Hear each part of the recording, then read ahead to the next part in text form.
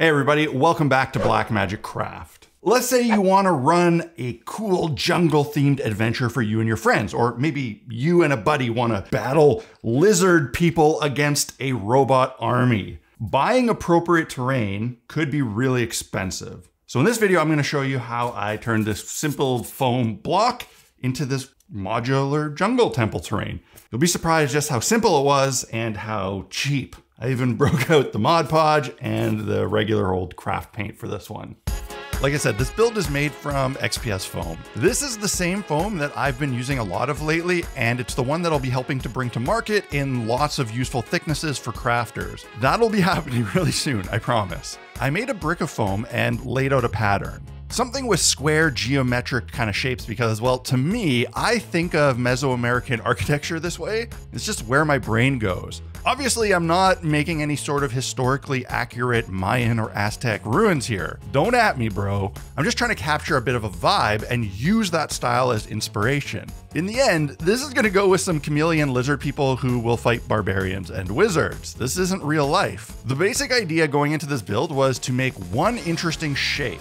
Cut it out of a block of foam so that it could then be sliced to quickly create multiple copies of the same shape.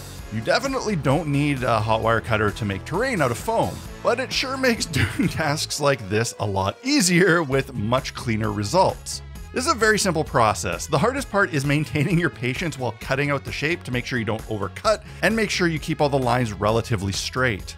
Once you have your basic shape cut out, you can pick a thickness and slice it into individual layers. Keep in mind this technique could be applied to all sorts of shapes and patterns. If you want to do a really elaborate design but don't want to have to lay it out over and over again and cut it out multiple times, consider going with the block and slice route, or as I like to think of it, the loaf of bread technique. While the outline of the pieces were kind of cool, they were still very plain. They needed some carving to give them an interesting pattern and a bit of depth. I grabbed a coffee stir stick and used that as a gauge rather than trying to measure out all the same border 100 times. This was a quick option that allowed me to do it without paying much attention. And when you're doing repetitive work like this, it's good when it doesn't require too much focus so that you can alleviate some of the monotony of doing a repetitive task by watching or listening to something else entertaining at the same time. On my first one, I cut in the outline that I had traced out and played around with a few different methods of getting some relief cuts. At first, I did the press down method along these cuts the same way I've done in the past for timber and plaster walls,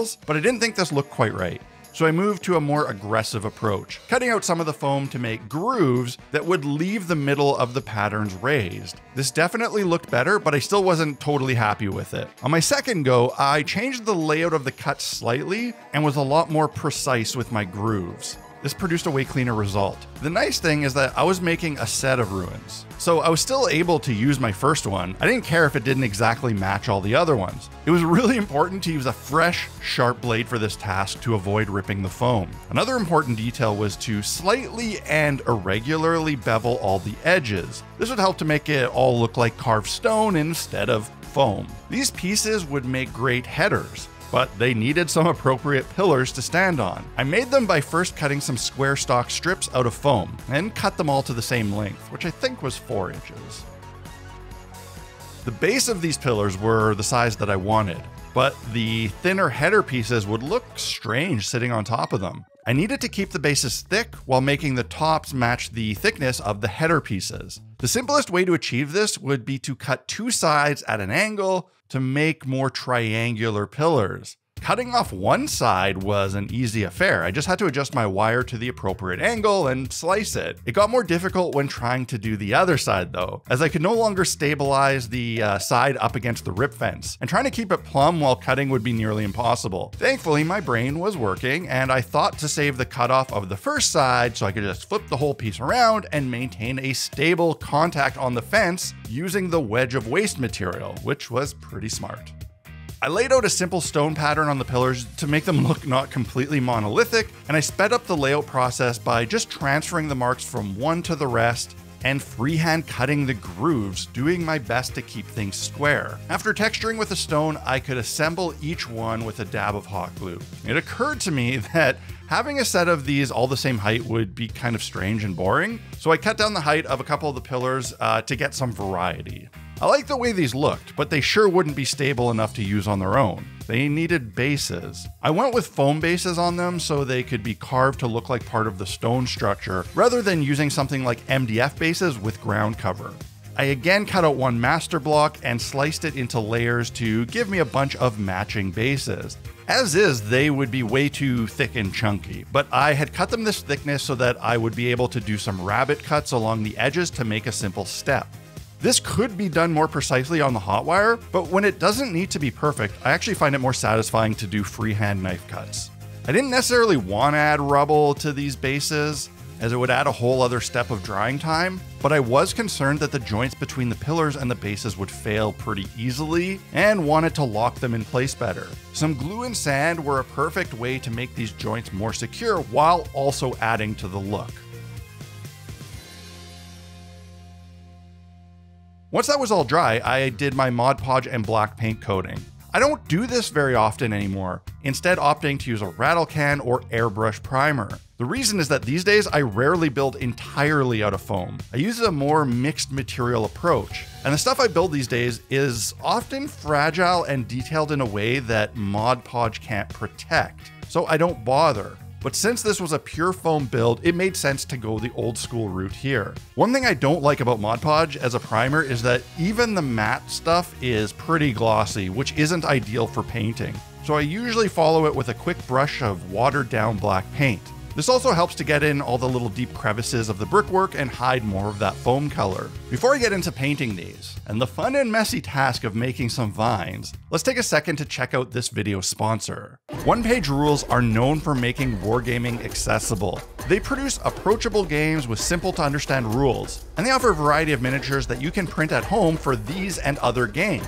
These minis come in a variety of styles that can be used for all sorts of games, either one-page rules games, proxies for your other favorite war games, or even for your tabletop RPGs. They recently added a bunch of fun models to their Saurian army. I especially like the gecko and chameleons. They are really fun. At first I thought, oh neat, they have like dart guns and they're holding little frog creatures. That's cute. Wait, some of those creatures are strapped to their bodies and they're full of spikes. Oh, they're like little poisonous toads or something, and that's part of their ranged attack. A very cool detail on these minis. The models all come pre-supported and can be obtained through the One Page Rules Patreon. It's a great bargain. You get a ton of models for a really low price. I highly encourage you to try them out and also play some of the One Page Rules games. They're streamlined and straightforward. A great place to start wargaming, but also a good option for longtime players tired of being bogged down by cumbersome rules. I'll put a link in the description so you can check them out for yourself.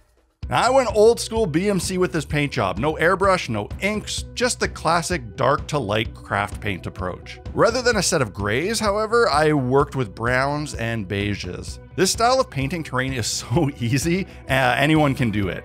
In just about any setting. It's a great option for kitchen table crafters. And in the end, it looks pretty darn good. I have to admit though, after doing a lot of terrain with the airbrush and inks, I found going back to this method really tedious. I forgot how long it could actually take. I'm sure the entire process ended up taking several times longer than had I sprayed them on with an airbrush, but that's okay.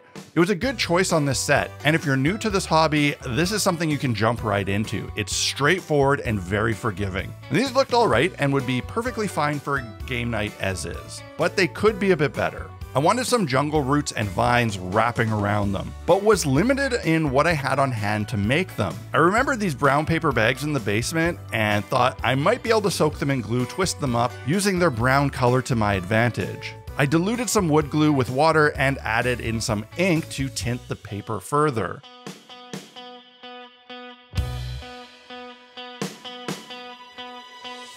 This is a very messy task, and it didn't exactly work out as well as I expected. The paper bags didn't want to absorb the water and ink as much as something like paper towel would have, and I gotta wonder if that would have been a better option. The other problem is that they didn't want to stay twisted. But I carried on, dunking, squeezing, twisting, and draping, making the best of what I had in front of me. I didn't love the way they were looking, but I was deep in at this point and just wanted to see it through. And I hate giving up. Thankfully, the mess that got on the other areas of the structures just looked like moss, so at least I didn't have to worry about keeping things tidy. One thing I was impressed with was just how fast they dried. I was expecting them to take a full day, but they only took a couple hours, and that was awesome. This meant I had a little more time to spare on the project, and I could use that to make the paint job look a little bit better with an oil wash. I have this deep down moss effect paint. It's great, but I wanted to try airbrushing it on. The problem is that whatever it's made of dries almost instantly and is pretty gummy and sticky. Not the ideal material to run through an airbrush. It looked good, but it was such a pain in the butt, and it resulted in needing a full strip down cleaning of the airbrush. Overall, this was a fun little set to build. The kind of thing that you could knock out in a weekend while watching some movies.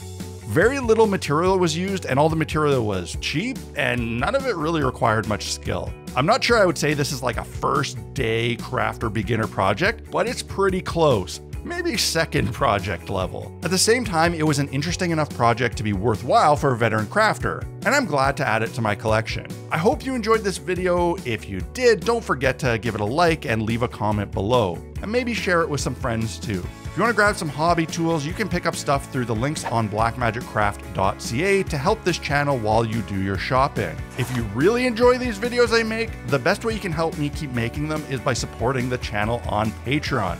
I'd love to have you there. That's it, that's all folks. Cheers, see you next time.